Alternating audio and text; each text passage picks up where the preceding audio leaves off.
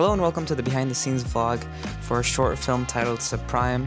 It's a student college short film that I had the opportunity to gaff for. And if you don't know film terminology, a gaffer is essentially the head lighting technician on set. A gaffer is responsible for lighting a scene, and they work directly with the director of photography as well as the director. Think of him as like the boss of the lighting and grip department. So in this vlog, I'll take you into the behind the scenes of how my first experience as a gaffer went, and also how a student production runs and how it looks like. We'll start with day 0, which was gear pickup. Subprime! Hold your market set go. Holding on so long it's hard to let go. Flip the script, find the fit for the best role. If you ready, baby, let's roll. You got what I want, I got what you need. Star player like she playing for the lead. Kieran's my key grip. Oh, this is a gear pickup for Subprime. We got the camera team working hard, checking the cases. We're about to pick up all the stands and the lights. Oh, nice. Are you packing the van right now? Packing the van.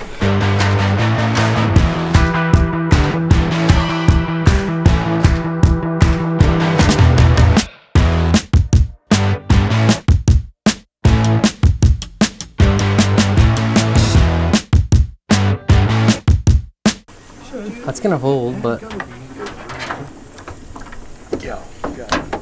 ain't going nowhere. You want the sky panels like In there, yeah. nice wide.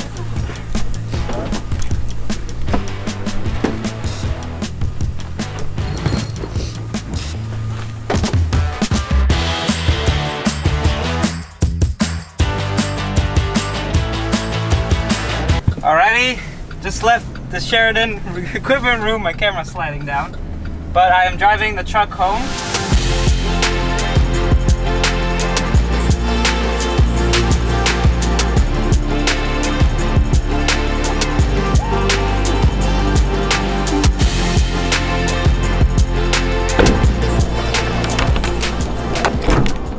It's my first time gaffing. I'm very excited and very grateful that I get to try this out with all this cool gear.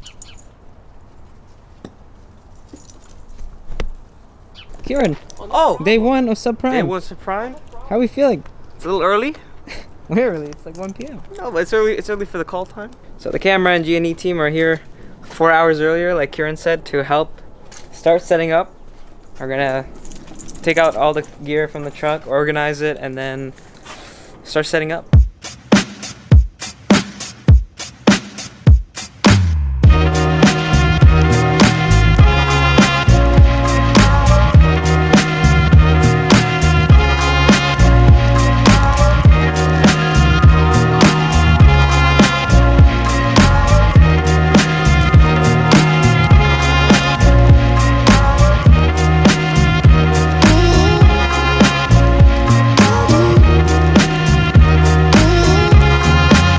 Day 1, our first setup, we knew that it was going to rain later into the night, so the first objective was to set up these tarps to protect the lights from any rain. Because scene 2 has a light by where your living room is and by the kitchen. So there will be a light in the backyard all day today. So we'll get a tarp there. Yeah. So what if we, for the backyard, build use 4 light stands? Have 2 higher and 2 lower, so it's like a roof, just for the backyard, and then use a floppy for the kitchen. Sure. Because there's no diffusion there. Sure.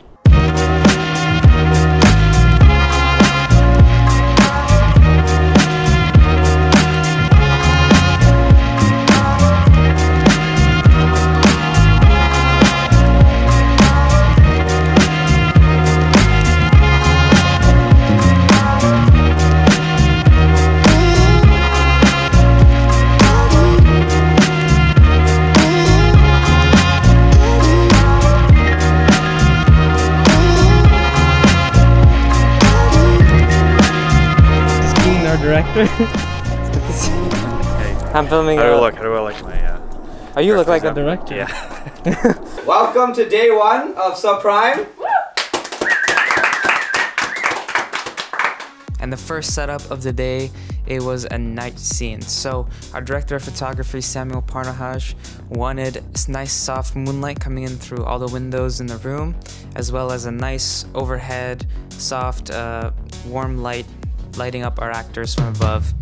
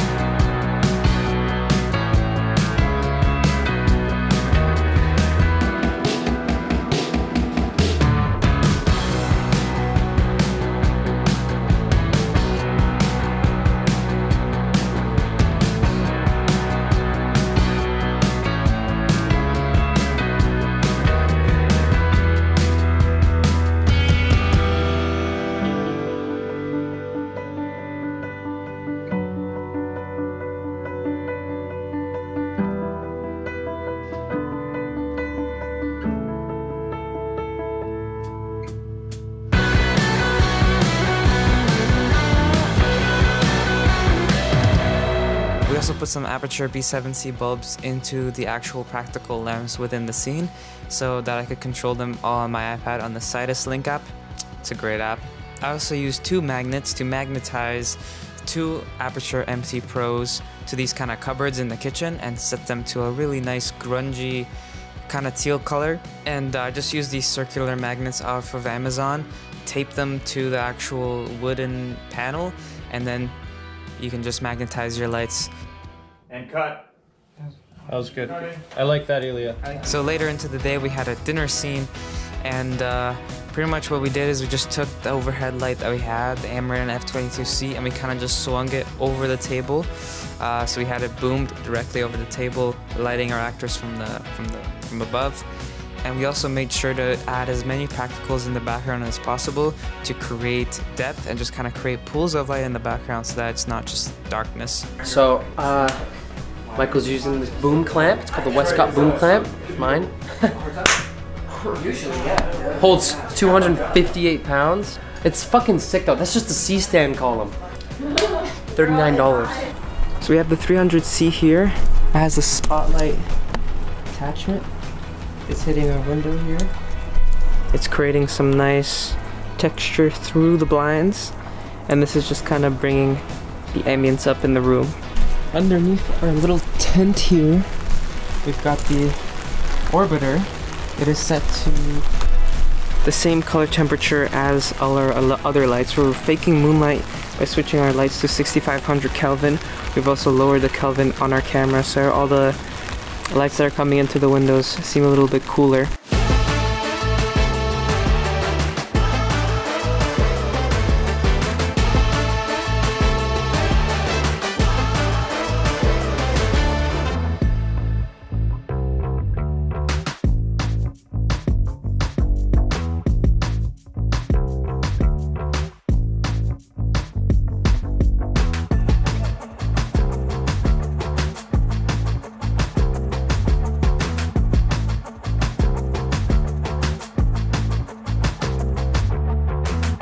End of the night. We just wrapped day 1.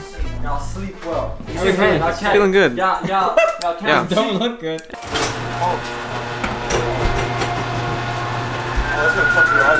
We kind of left everything a mess yesterday, so our first task is to organize everything and have it on standby.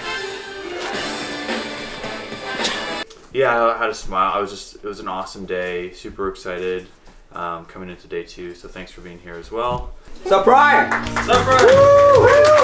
Day 2 of Subprime, we probably started off with my favorite lighting setup throughout the whole shoot.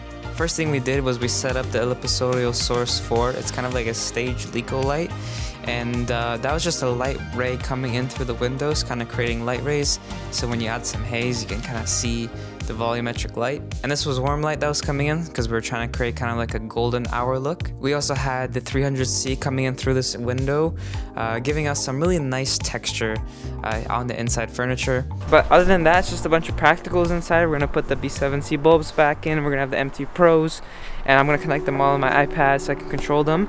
And then we're just boom the Amaran F22C light mat over the counter again so that we get that top head key light.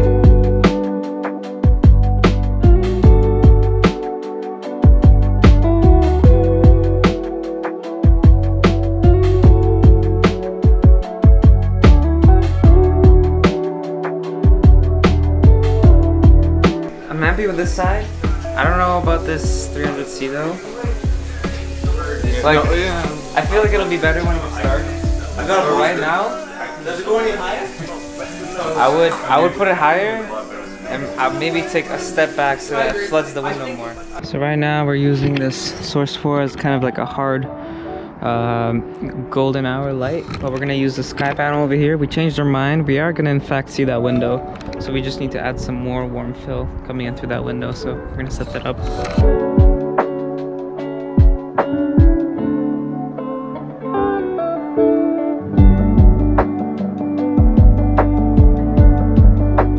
Very quickly realized that just those two lights weren't enough, so we were forced to add a third light out here. So we have a 200X going into a lantern. All three of these lights are hitting the whole wall here, so that's giving us that fake sunlight that we have inside. Mind you, while we were filming this shot, it was completely dark outside, so I'm very proud of how our night for day setup came out.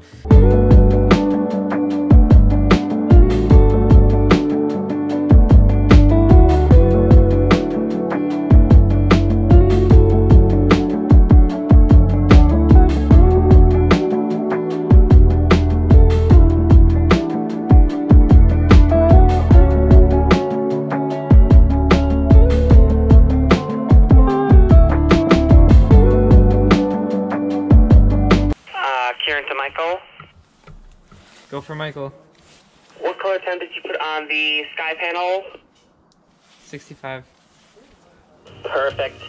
When we moved on to the next scene, we needed moonlight coming in through all the windows once again. So we added a second sky panel, so we had one sky panel for each window. We switched all the exterior lights to moonlight, and I think this gave us this really creepy, kind of almost horror thriller look. We also had some practicals that were warm in this scene, and I think all these shots really follow closely Samuel's original plan in pre-production. Yeah, thanks everyone. That's a wrap on day 2 of Subprime. So.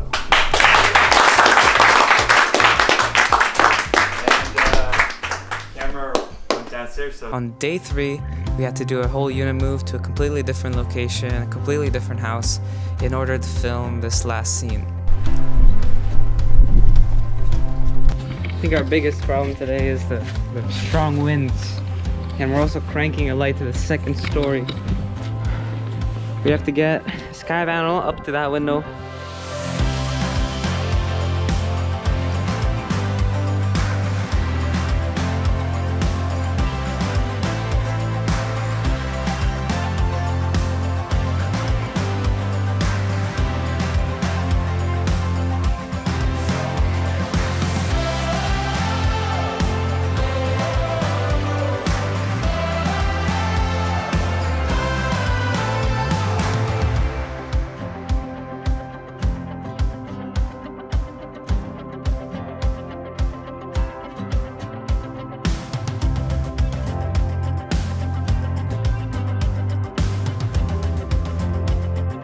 Oh, excited to interrupt everyone, but that's a wrap on Subprime. Good job.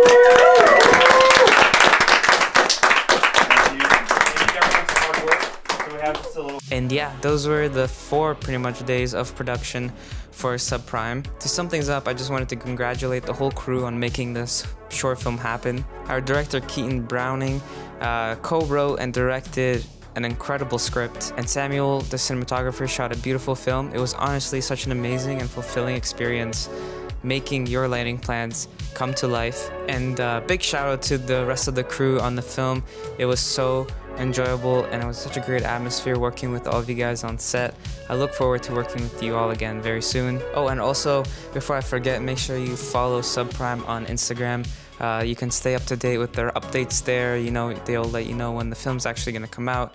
And there's probably more BTS content coming out on that Instagram account as well. So make sure you give it a follow. And lastly, thank you for watching. If you'd like to see more content like this, please like and subscribe. Comment down below if you'd like to see more. And I'll see you guys in the next video.